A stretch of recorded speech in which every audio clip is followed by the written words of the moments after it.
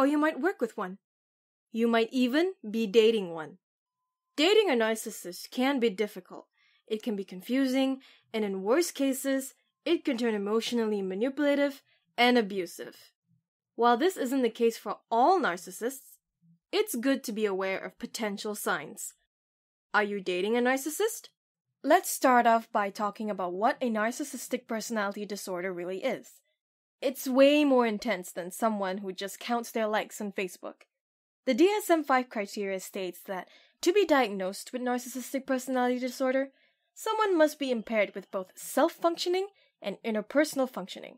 This means that they gain their self-identity and self-motivation from others, often through traits such as grandiosity, antagonism, and attention-seeking behaviors. Narcissists experience low levels of empathy and don't consider the effects their behaviors have on others. Their relationships are shallow and are a means to an end. That end is satisfaction of self-esteem. Let's go through a list of signs. Bragging. Is your significant other adamant that they're the best at everything they do? If you have someone who brags a lot, it could be an exhibition of grandiosity. Grandiose ideas manifest most often as thinking one is better than others, and acting condescendingly towards other people. If your date made fun of you for screwing up that easy mini-golf hole, it could be a warning sign that you're dealing with a narcissist. Self-centeredness. This one isn't an exaggeration. Most people who know about narcissism think that all narcissists are self-centered jerks. While the jerk part is up for debate, self-centered is right on the money. Another facet of grandiosity, one of the diagnostic criteria for NPD, is seen by the trait of being self-centered. If your date has only talked about themselves all night and doesn't remember anything about you, it might be a sign that they're a narcissist. Gaslighting. If you're not sure what gaslighting is, you can check out our video about emotional abuse and how it relates to gaslighting. In a nutshell, gaslighting is making someone distrust their own view of reality through manipulation. Narcissists so easily gaslight people, accidentally or on purpose, because they need to feel like they're smarter than you. If you express a memory or an opinion, beware. If you're dating a narcissist, they'll do everything in their power to change your mind so you believe that they're right. Emotional detachment. Most narcissists actually seem like the perfect partners when they start out. They'll flatter you, they'll build you up, and then expect you to build them up. When they've finally gotten all the assurance, validation, and ego boosting they can from you, they'll start to pull away. If your partner all of a sudden seems distant or annoyed whenever you're around, know that that could be a sign that they and their narcissism are starting to move on. Instant messaging. Many narcissists need instant gratification to be satisfied.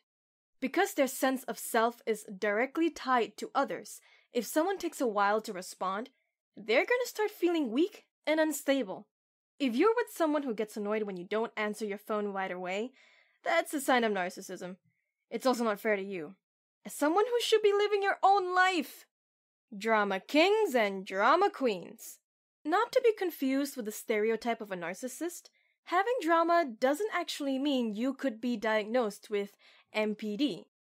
However, narcissists do believe themselves to be starring in their own blockbuster Lifetime movie. They need to keep the stakes of their life high in order to access admiration, triumph, and respect. If your date has been talking about their tragic life story a lot, take it with a grain of salt. It could be narcissist fodder, and they might be just trying to get a response out of you. Where's the controller? No doubt your narcissist lover will have taken charge of everything from the date night to the Facebook official status to the casual road trip you wanted to plan. They need to be in control all the time, as it makes them feel like they're in power. Whether this power is real or perceived doesn't matter. They'll stay in control until the bitter end. This includes controlling their reputation as well, which is oftentimes more important to them than their relationships. No means no.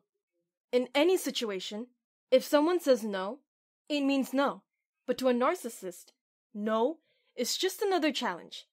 And they love to take on challenges. Your narcissist considers themselves the exception to any and all rules. It also means they'll take your preference or difference of opinion on as a challenge. For example, if you don't eat meat, your date might try to convince you to try it. That you have to try it because it's delicious and one bite won't hurt.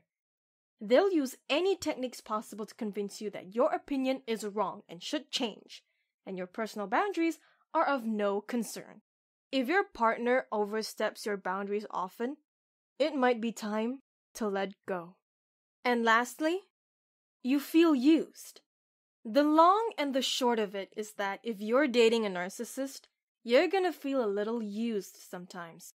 Ask yourself if you feel satisfied in your interactions with your partner. Do they ask about you?